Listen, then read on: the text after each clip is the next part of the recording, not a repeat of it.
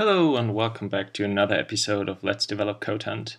This time we're going to continue on Sector 11 Task 3. With this task we get in an array of integer arrays and we're supposed to return a boolean. So let's see. For an array containing the array of only 0, we are expected to return true.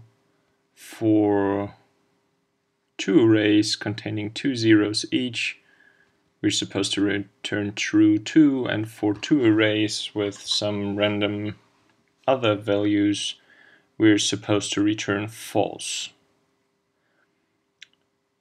So I have no idea, but my first guess would be if the numbers in the inner arrays are non-zero, then I'm supposed to return false. So I'm going to say return input 0, 0 equals 0. This will hopefully generate me a new test case where I'm supposed to return true and don't, which I got, but this is actually not helping very much. How about array comparison in Java, by the way? Can I do something like input equals new int array of can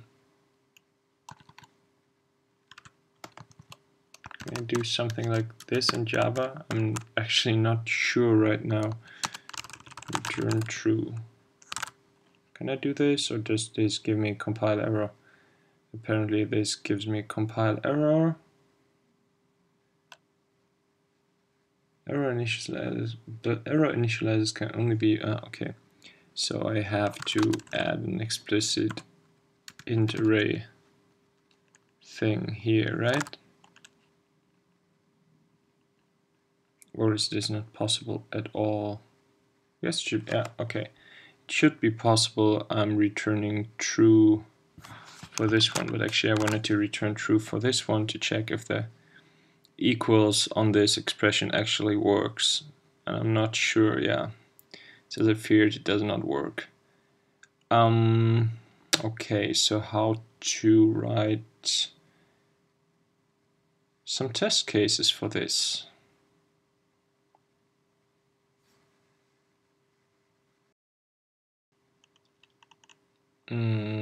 If I remember correctly, there is import Java util arrays.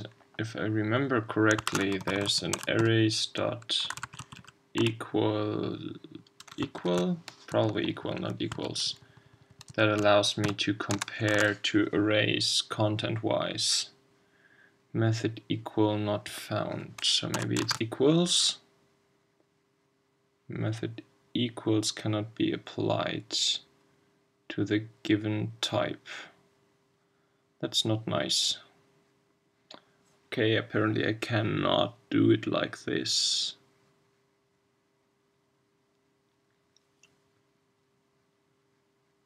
That is not nice. How else to write these kind of test cases?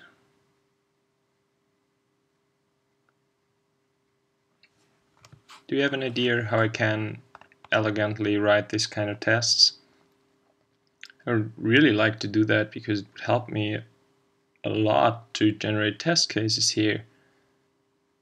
But apparently I cannot do this.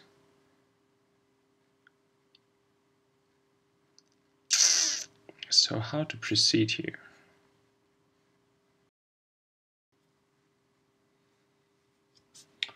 How to proceed here? Let me see if we can do something else. Let me go back to the test cases we had. So I really want to see how the test cases look like.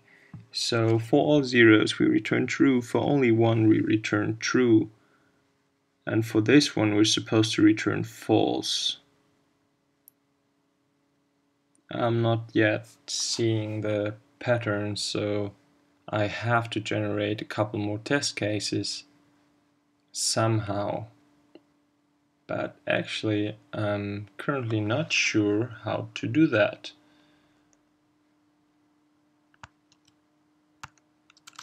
Because I cannot just add if clauses checking for the inputs and return the respective output. Or maybe,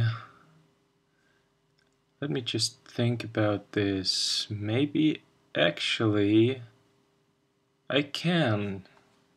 So let's give it another try and do it really explicit. Say like input.length equals 1 equals then we just return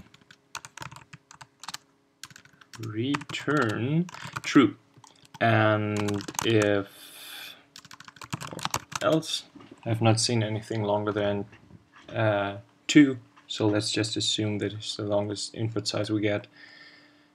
For this variant, I'm going to say, okay, if I haven't actually seen, it's always a quadratic matrix, isn't it? So there's either 1 or at least 4 values.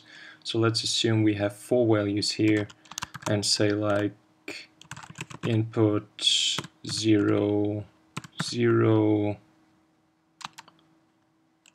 yeah, what's the condition? Plus input 0, 1 is actually bigger than input 1, 0 plus input 1, 1. And we give it a brace and like this and like this. Return true and return false. Maybe just to find some way to actually check something. Cannot, oh, yeah. Spelling it correctly helps, so let's see what he gives us now.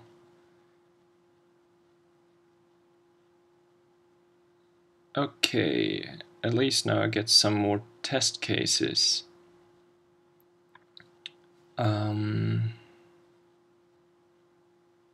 Okay, interesting. Interesting.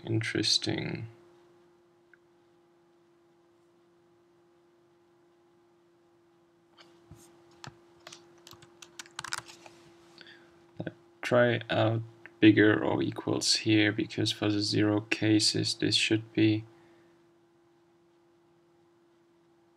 bigger or equals. This is supposed to return false. So how about 0, 0 and 1, 0 added up with 1, 0 and 1, 1. This works for the test case that was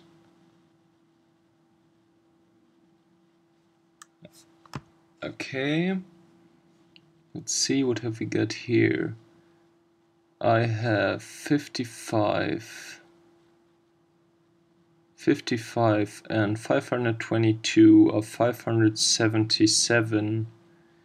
320 plus 257 are 577. So let's try adding up the diagonals instead. So make this a 1, 1 and this 0, 1. What happens now?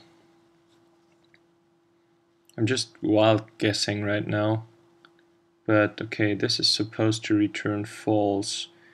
Diagonals, it's like 1300, 1406, and this is so maybe it's not bigger or equals, but only equals. Let's see. Okay, nice. This is actually working. Apparently for length of 2, so it's generating me length of 3 now. So let me see if I can generalize this thought of comparing the diagonals of this. If I interpret this as a matrix, then I just compare the sum of the diagonals. Let me see if that makes sense here. So it's 37 plus 78 is 150, 160 plus 500 something is, yeah, that actually makes work because the lower right and the lower left are the same. Those are the same, and in the middle element is of course the same, so it would work for this. So let's write a solution that sums up the diagonals of the matrix and compares the two values. So in sum A is 0 and in sum B is 0. And then let's go over the array. Int I equals 0, I smaller than input.length, I plus plus.